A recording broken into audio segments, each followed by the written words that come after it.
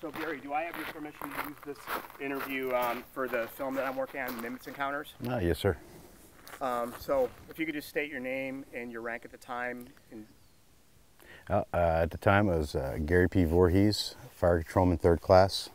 I was an Aegis computer technician and a CEC operator. So paint a picture of the ship you were on and what your job was. All right, so I was on the USS Princeton, CG-59.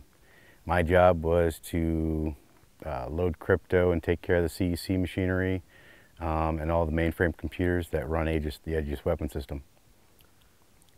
So when you had flight operations going on and you guys were in CEC, what does CEC stand for, and what did you see in your fellow workers there? CEC's Cooperative Engagement Capability System. It uses a system just to converge all of our environmental data and our weapons data to be able to fire non-line of sight and to give us operational capabilities of all of our ships.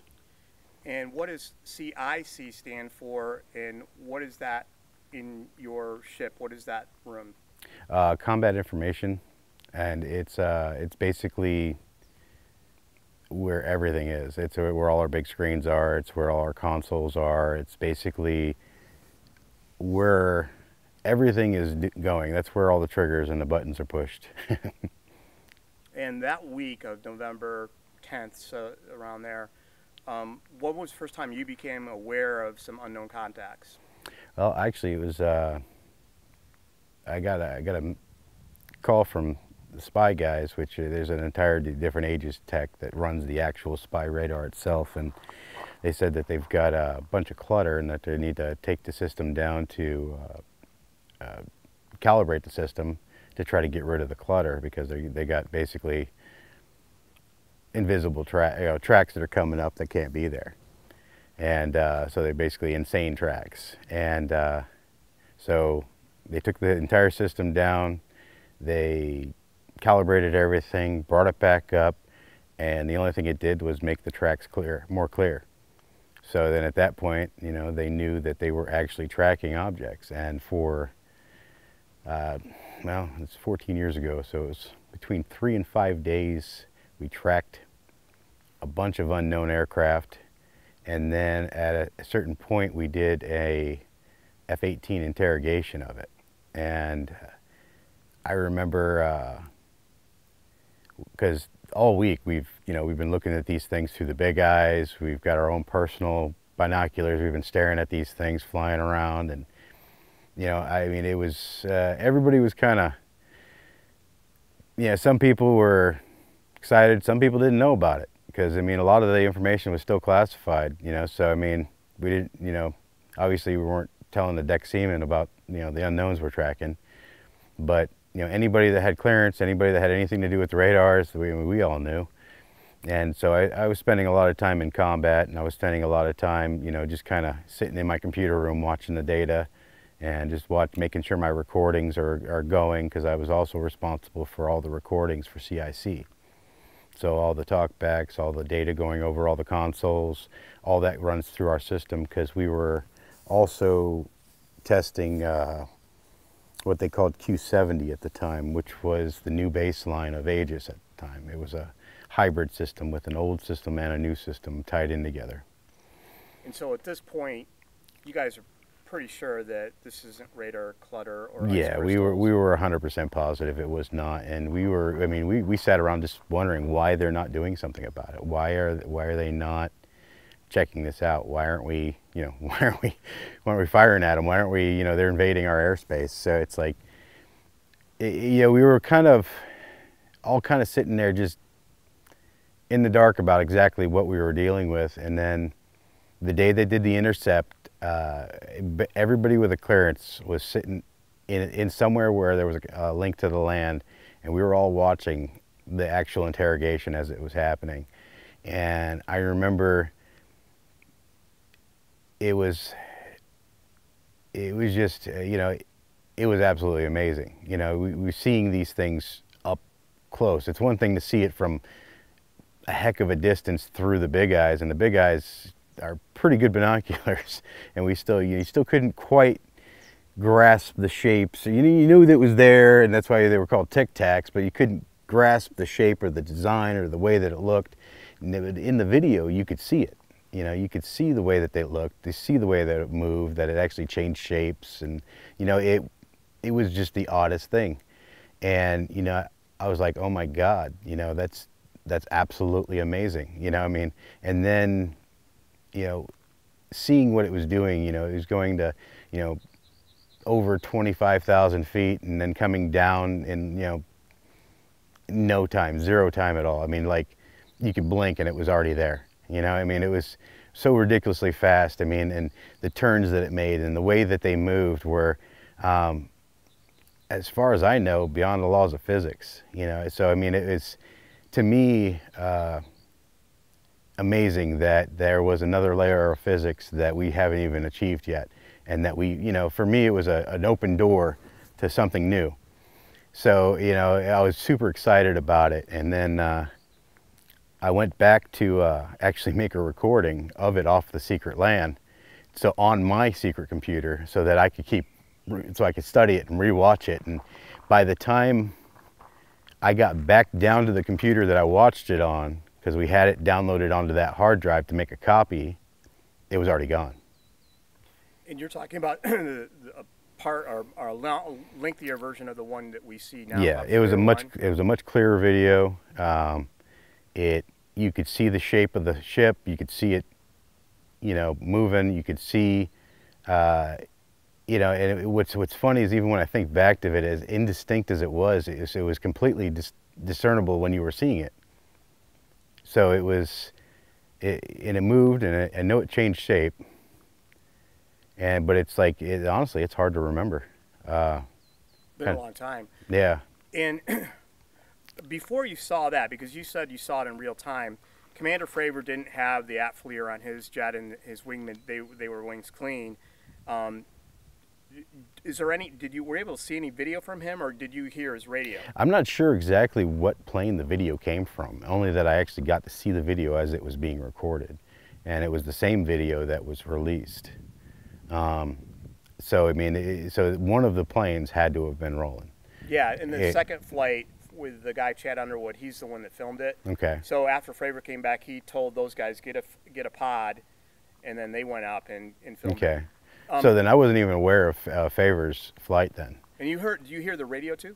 Anytime I was in combat, I popped in. Anytime it seemed like everybody was getting a little excited, I'd pop on and listen to what they were saying, and seeing the tracks. They would actually go faster than our pulses. So we were only the tracks, when you saw them, it would almost be like it was if you could actually see the track in real time, it would have been like a dotted line, because we weren't hitting it every time because it was moving so quickly. But it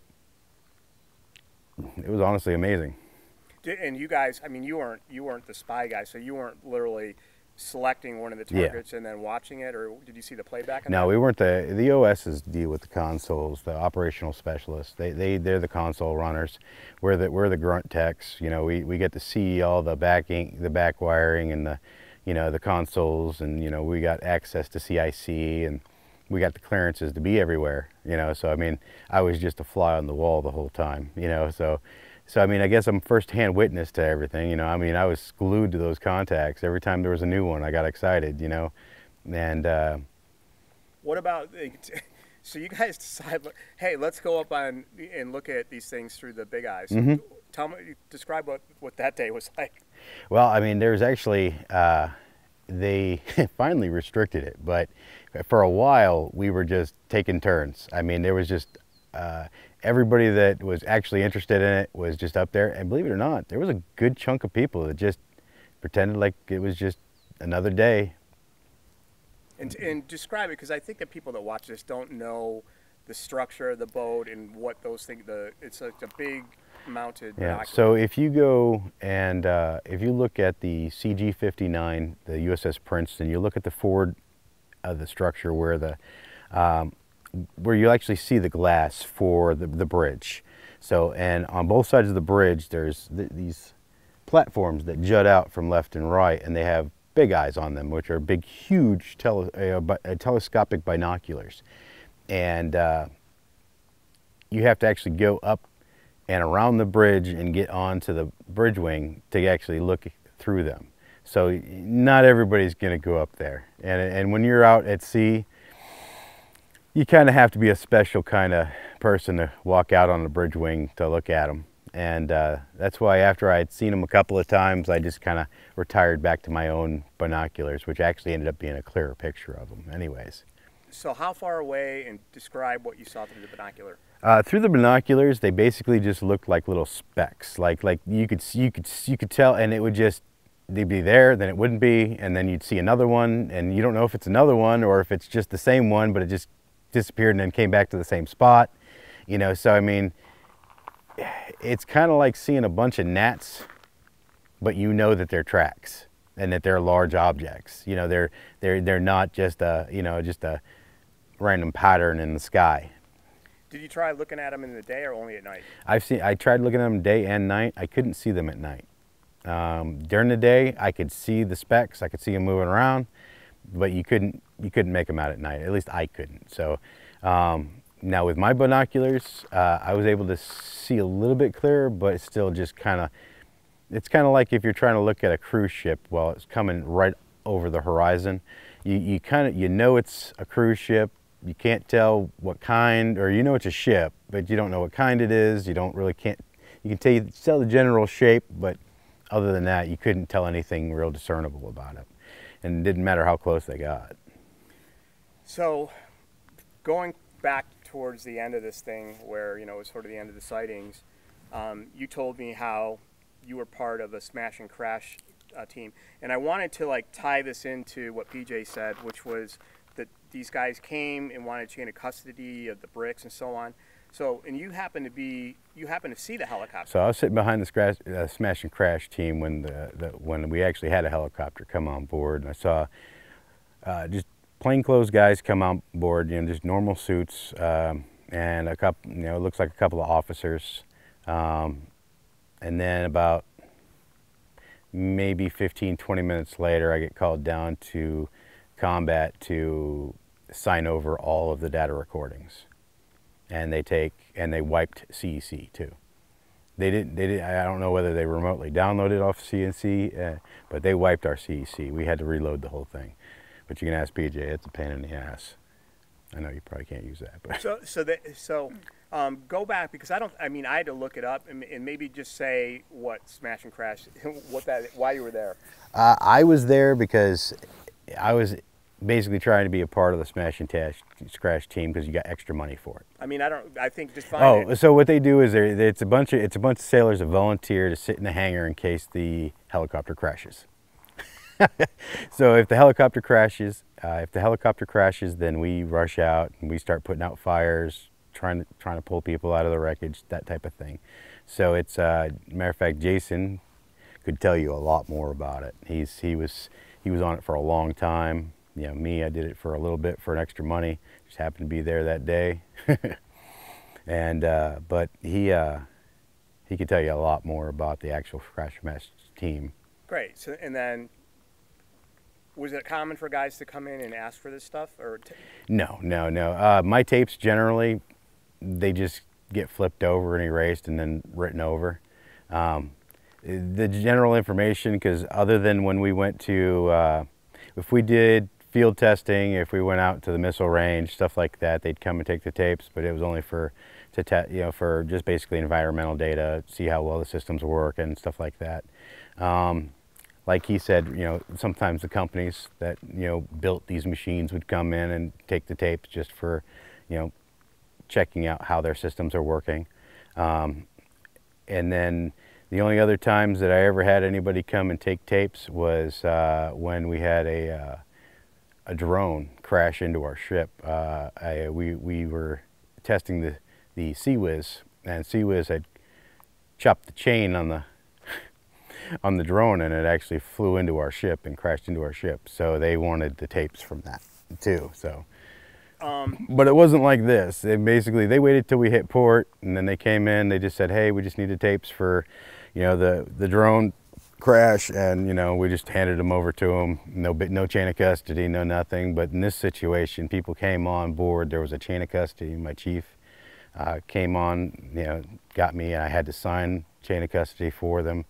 And basically, I just signed my name, and this person that picked it up, which I have no idea who they were, signed it, and they took them. And I was told that if there was any other tapes, to delete them, even if they're brand new. So I went through all of our tapes and I deleted absolutely everything. So, where do you think that helicopter originated from? I would guess the Nimitz. I mean, it would have to have come from the Nimitz. I mean, I don't know flight operations, so I mean, generally, it'd have to come from the Nimitz. I'm sort of using speculation and conjecture to put these guys or wanting chain of custody and taking this data and this intercept and the Hawkeye, you know, I'm putting those two together and saying, oh, they're related. It certainly seems that way to me, but is there like any other reason do you think they wanted that? Could it just been, are we putting these two things together and maybe they aren't related? There's no way it couldn't be related. I mean, it's a very specific set of data about the same event. So, I mean. How do we think, or how do you think personally, that these people got on board so fast after the incident? Would they have had to known before it even began and been sent out? Well, like what he didn't know is this, we'd been tracking him for days. I mean, the chain of command knew. So, I mean, there was plenty of time for these guys to get on board. There was plenty of time for the guys to come and over to the carrier, you know, even from the mainland. You know, we weren't really that far. We were within flight distance of islands that you could have easily, they could have come out. So they had plenty of time to get out there.